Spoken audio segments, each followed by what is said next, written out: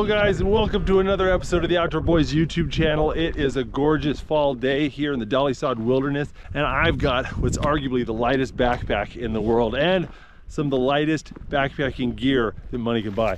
Well, right now it's about 65 degrees Fahrenheit, but it's going to drop down to 22 degrees Fahrenheit tonight. It's going to be proper cold weather camping.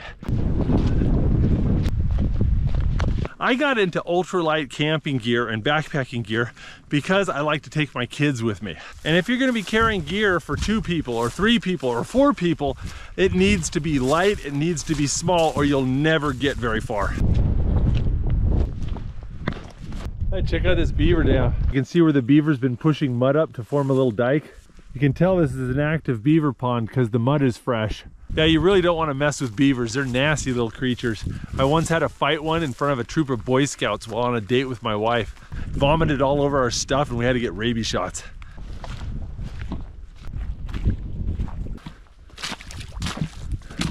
This trail has turned to muck, which is a good time to talk about shoes.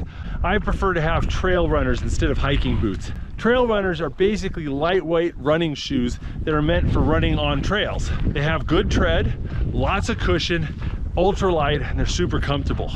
Sometimes they're waterproof, sometimes they're not. But honestly, I found that waterproof shoes don't really make much of a difference. Oh, son of a gun. Look at that. Ugh. That's wet. You know, this is pretty typical of my experience. The water always gets in the top. So I find it's much more important to have a shoe that dries out quickly and is easy on your feet rather than one that's a little bit taller or a little bit more waterproof.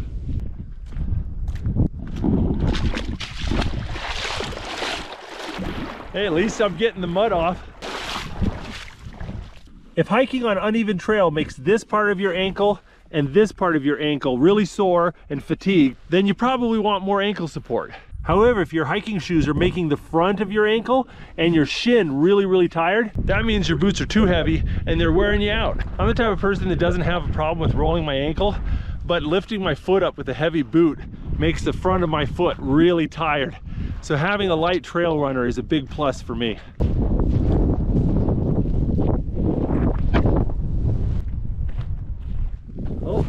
Oh, there he is. Little mouse ran across my trail. At this time of year in the Arctic, the native Alaskans will be gathering mouse food. You go out into the tundra that looks kind of like this. You take a stick and you probe the ground looking for mice dens, and you find their winter storage of grains and seeds, and you dig it up and you take it. Get a little handful of seeds that look a little bit like granola. But it's a great way to find food sources that are too tedious to gather yourself. When it comes to backpacks, I'm really in love with this Z-Packs backpack. It's made from Dyneema, which is stronger than nylon, completely waterproof, and very light. If you're gonna buy a nice backpack, get a waterproof backpack. There's no reason not to. Well, where'd the trail go? Oh. Yeah, didn't quite make that jump. Oh, here's the trail. An extreme ultralight backpack like this is not the first piece of ultralight equipment you should buy. Most of these backpacks are not designed to carry more than 30 or 40 pounds. And if you try to do it, you risk tearing the straps and it'll really dig into your shoulder. If you're looking for a light backpack that's more durable and that can really take more weight and has more volume, check out the Hyperlight backpacks. You know, I'm having all this conversation about lightweight gear, but if you want to lighten your load, the most important thing you can do is lighten yourself. I was getting a little fluffy, and about a year and a half ago, I went on a diet and dropped 65 pounds. Didn't do any exercise, but just shedding all that weight did more for my ability to go hiking and walk far than anything my gear has done. And it didn't cost me a single dime. It's not much fun, but it sure is cheap. All right. Yeah, trail kind of petered out here, didn't it? I know I've said it before in previous videos, but I love this Garmin InReach Mini. Not only is it a GPS, but it allows me to send and receive text messages via a satellite network. My wife can track my progress, see where I am, and I can send and receive messages. It's great. The battery lasts 3 days. I think I need to take a little snack break. The Z-Packs bags is one of the few ultralight backpacks with a waterproof exterior pouch. I love it. All right, I got two of my favorite trail snacks here. Got a bag of pitted dates and a cookie. One large date is 100 calories and just one chocolate cookie is 420 calories. In my right hand here, I have half of my average daily caloric intake. If you're gonna do any sort of serious hiking, especially with little kids, make sure you snack regularly while you're hiking. I find that if I go more than about 3 hours without stopping and eating something, my energy level starts to really drop off.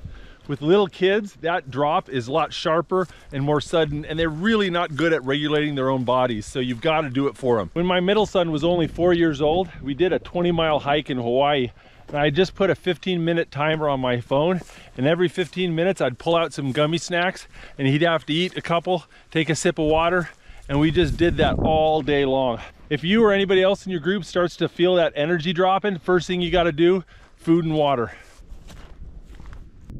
Check it out. I think that's fox poop right there. You can tell it's really old when it gets that white mold on it. Well, it's been a few hours since that swampy bit. My shoes are already starting to feel a lot drier. I really think it's just better to have well-ventilated shoes that dry quickly rather than having waterproof shoes. We've only got about an hour left of sunlight and I need to find a spot to camp. I want someplace sheltered out of this wind. I need a stick for my tent. Now let's just find a nice soft level spot. All right, that's pretty flat. As far as I know, this is the lightest tent in the world. Z-Packs makes this as well. It's the same company that makes my backpack. It's made out of the same material too, that Dyneema. These are the Z-Packs carbon fiber tent stakes.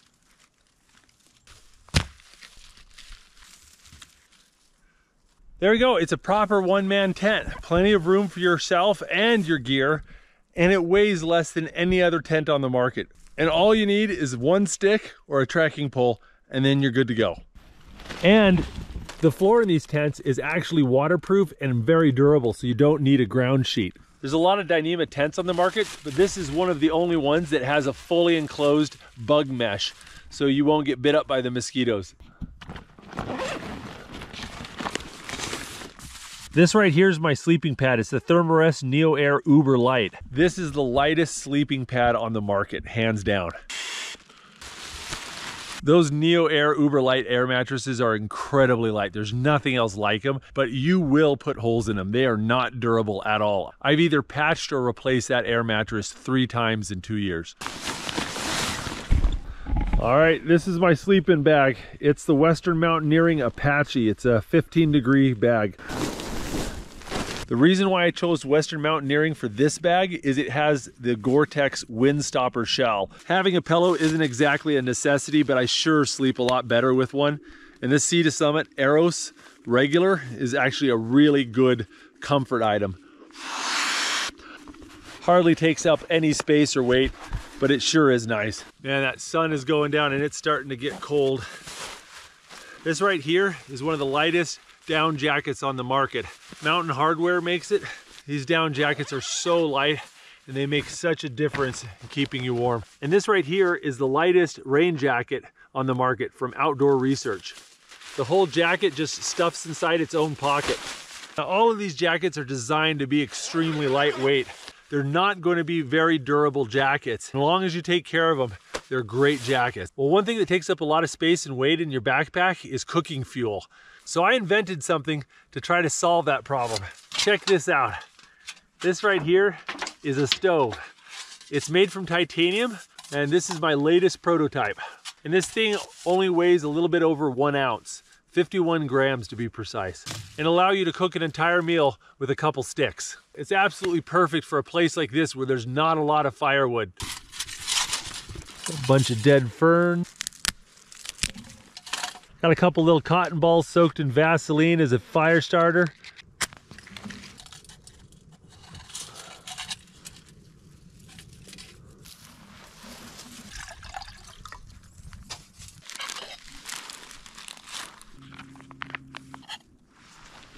Well, sun's going down and it's getting cold, so I'm gonna change into dry socks and warm pants here.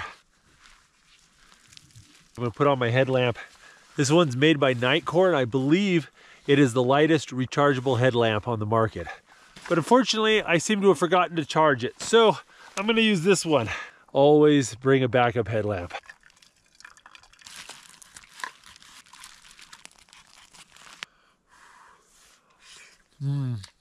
Nothing like a hot curry to warm you up. Time to do the dishes.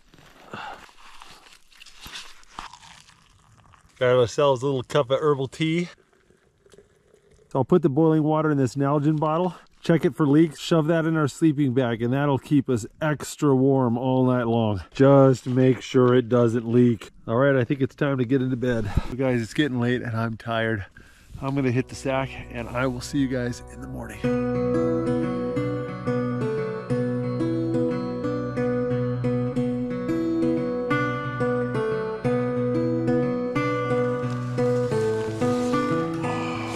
Good morning.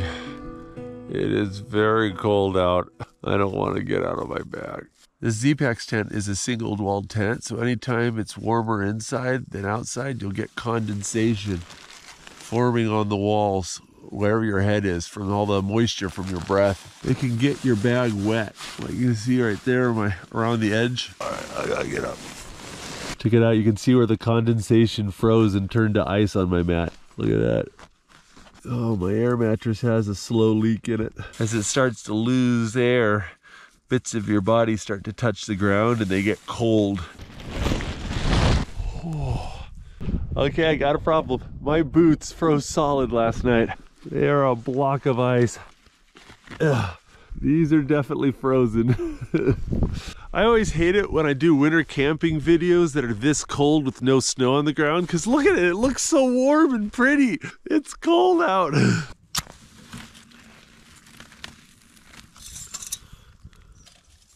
think I've got the ice broken up enough where I can get my feet into the boots, but I don't want to do it until I'm ready to hike, because when I get my feet in those icy boots, it's gonna get them frozen. So I want the blood to be pumping and I want to be hiking when I do that. It's the last thing I'm going to do before I break camp.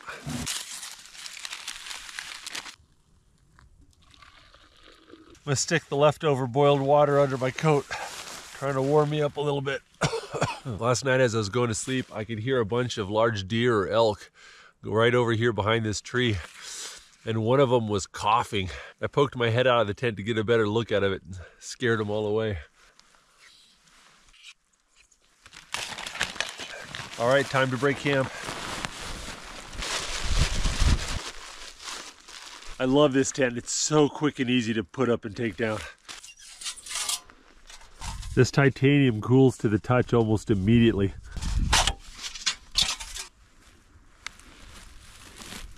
It's not a good sign when your toes are numb before you put them in your frozen shoes. There you go. My feet are so cold, it's painful, really painful. Got to get the blood going to my feet or we're going to have problems. Oh. Yeah. Oh, it's cold out.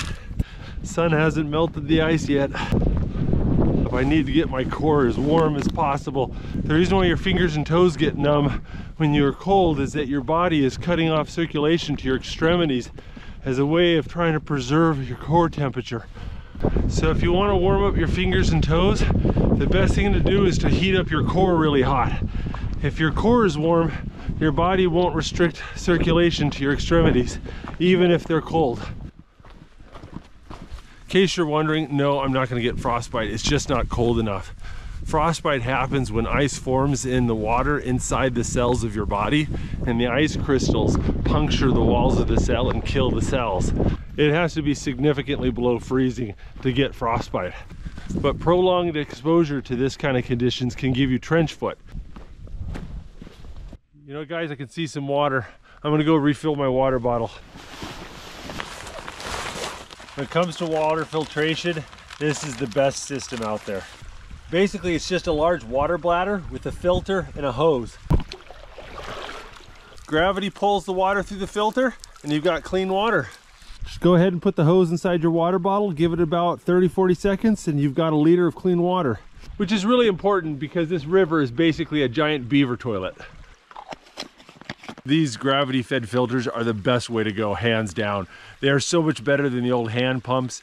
They work so much better than life straws or the filtered squeeze bottles. But if you have to go lighter than this, your options are chemicals or boiling it. All right, let's keep going.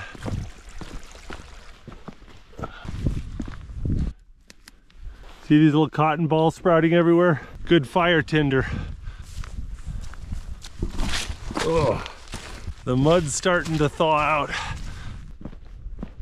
Now, a lot of you might be wondering, how much does this entire pack weigh?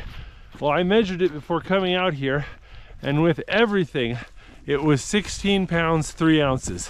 Almost 5 pounds of that is camera equipment, 2 GoPros, a selfie stick, a tripod, 15 batteries, and a backup battery, and various attachments. Now, the second biggest weight is water. I've got 1.5 liters of water in here. And that weight also includes both of these jackets and the thermal pants I'm wearing. Oh, I can start to feel my toes again. Oh, it feels nice. Oh, the beaver's been busy here. Oh, we're back at the beaver pond. Notice how the beavers cut back all the brush around the pond. They do that so that they can see predators coming. They're not very tall, and when they're out of the water, they feel vulnerable. If you're a homeowner with beaver problems, take note of this. If you go and you cut down all the brush along the water, that's an open invitation for beavers because you've just improved their line of sight. Ah, there's the car. Well, that was fun, but let's go home and I'm going to show you a little bit more about the gear I use on this trip and some of the gear I didn't get to bring on this trip. Ow, ow.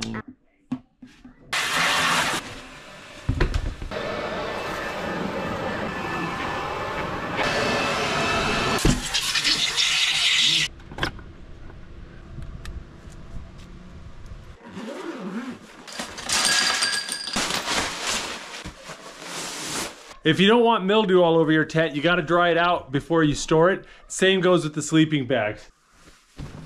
All right, guys, just real quick, let me show you some other options for lightweight gear. So this is the one-man tent we used today, and this is the one-man e-bivvy from MSR. It's just a little nylon tube, and your sleeping bag and your mat fit inside, and it allows you just to have a little bit of protection. No good in really extreme weather, but it's a fraction of the cost of a lightweight tent and a fraction of the size and the weight. Another option is to get a Dyneema tarp. They're about 1/3 the weight of a nylon tarp, but when you compare it to a Dyneema tent, you only save a little bit of money and a little bit of weight. So in the end, I usually just go for my tent. So let me give you another comparison. This is the one-man Z-Packs tent we used today. This is the two-man version. Even though the two-man tent is more than twice the volume of the one-man tent, it's not twice the weight. Additionally, the two-man tent comes with optional tent poles that you can buy as an add-on in case you want to use tent poles instead of 2 sticks. So honestly, I end up using the two-man version even when I'm by myself more often than not, just because it's a lot more comfortable for just a little bit extra weight. All right, let's talk sleeping bags. So this right here is a generic 20-degree bag. It's filled with a synthetic insulation. It's pretty big, it's pretty bulky, but it works well. This right here is the bag I used today. It's a 15-degree bag. It's filled with goose down and it's made by Western Mountaineering. It's less than half the volume of the synthetic bag. This right here is a 20-degree sleeping quilt from Enlightened Equipment. Because sleeping quilts are so much more efficient, you can see that they're just much smaller and much lighter. But if you want to see something really crazy, this right here is the smallest, lightest sleeping bag in the world. It's a 60-degree mummy bag made by a company called Yeti that's from Europe. I think it's from Germany. Look at me, I'm an inchworm. This is actually the extra long model, and it is a really slim cut. It's like wearing full-body skinny jeans. But they don't sell this in the United States. I had to import this thing from Europe. All right, guys, these are my shoes. This is the pair I was wearing today, and they're all right. I like them well enough, but I love these. These are the Ultra Lone Peaks, and these are the lightest shoes I've ever felt, but yet still have really good support and cushioning. But if it's cold, I tend to use these insulated Merrells. They're really comfortable, and they're warm. They're great when it's a little bit below freezing. But if it's really cold, these Solomons are amazing. I absolutely love these. For a -20 winter boot, they are light and comfortable and a really great boot. So this right here was the air mattress I was using today. And this right here is the next lightest alternative. But this Sea to Summit Etherlight XT is one of my favorite air mattresses on the market. It's so comfortable and very, very reliable. Honestly, I wouldn't use this one unless you absolutely have to because of the weight limits. Whenever I can, I use this one. All right, here are 3 bags from 3 different companies, and I really like these 3 bags. This is the one we were using today. And this right here is another Dyneema bag from a company called Ultralight. And you can see it's much bigger. It's also much, much more durable. But the Z-Packs bag actually has a frame, and this one does not. And this one only has the mesh outside pocket, while the Z-Packs bag has the waterproof outside pocket. Over here, this is a bag from a company called Gossamer Gear, and it is insanely light. It weighs less than a daydream. It's just insane. But it is not waterproof. This is just a fancy nylon material, so it will soak through, and that is a huge downside. Both of these bags are waterproof dry bags. Individually, these are all great products, but cumulatively, they have a massive effect on what you have to carry on your back. Let me give you an example. Over here, I got a basic backpack like you get at REI. I've got a self-inflating mat also from REI, a 20-degree synthetic bag, and a one-man tent from Alps. Over here I got the Z-Packs backpack, the Z-Packs one-man tent, the 20-degree quilt from Enlightened Equipment, and I've got the Thermarest Neo Air Uber Light. This sleeping bag barely fits inside. This bag with all my old gear in it weighs 14 pounds, and you can see it's about 60% full. The Z-Packs bag, 4 pounds, 4 ounces. The bag's only about 30% full. But here, check this out. I'm gonna go ahead and put the 2-man tent in here, another sleeping pad, and another sleeping quilt. I now have 2 quilts, 2 pads, and a 2-man tent in my bag, and it's only halfway full. And it's only 6 pounds, 2 ounces. If you're taking little kids backpacking, this stuff is a lifesaver. Well, we've got guests coming over tonight, so I better clean up the basement. But hopefully you guys have enjoyed this video. If you want to see more tips and tricks for camping, check out our videos and click subscribe. We put out new videos every Saturday morning. And don't forget to check out our camping and adventure playlist. I'll put a link in the video description below. Thanks for watching, guys. I'll see you next Saturday. If you like this video, don't forget to check out the Outdoor Boys YouTube channel where we have hundreds of videos just like this. And don't forget to click subscribe so you can see other great videos every Saturday morning. And hit that bell button and you'll get notifications. Thanks for watching.